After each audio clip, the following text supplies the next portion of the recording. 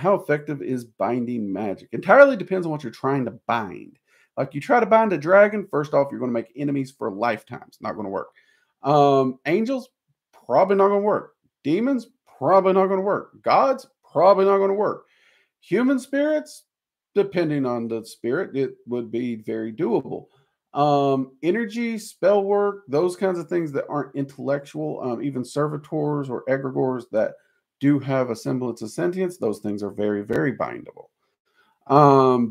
A living individual's mental actions, somewhat. It depends on how you do it, because you have to bind it in a way that leans with their free will. Because if you go to take the free will from a person, their free will is going to tear that spell down in time, period, always. Free will is far more powerful than people give it credit for.